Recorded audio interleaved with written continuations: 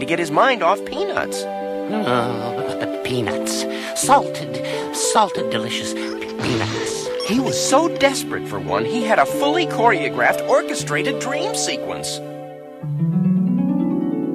Those lovely, luscious, round, delicious, pretty peanuts are driving me out of my mind. The smell, the taste, it's a sin to waste any peanut morsel I might find. Those blended, roasted, salted, and exalted peanuts are driving me around the bend. It's easy to see that these peanuts and me need to get together again. Oh, keep the other stuff, I just want to eat peanuts, I can't get enough.